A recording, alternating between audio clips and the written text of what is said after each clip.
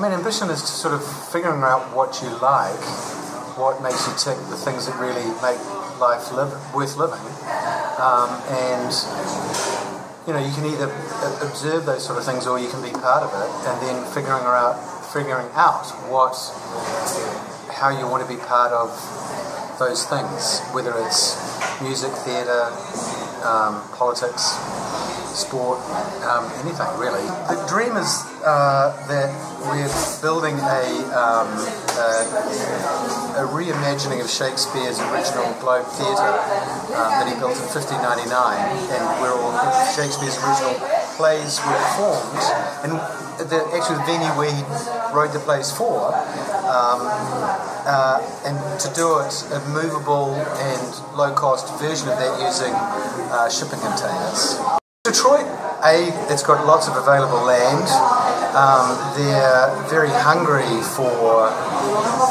They're in a process of an interesting sort of renaissance. Economically, culturally, and it's they've got a sort of third wave of. There was the car industry, Motown, and now there's this sort of startup culture and. I don't know, it's sort of, the city's not maturing, it's sort of changing, and it's really, and in a different way than maybe the Brooklyns or the Austins or places like that. It's a different sort of thing. And so it's quite exciting to be there as this is happening.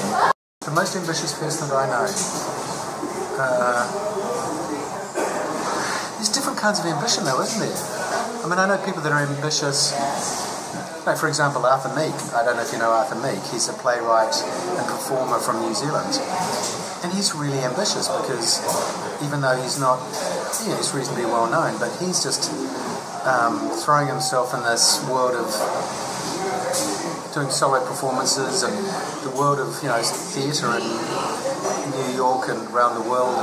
There's Simon O'Neill.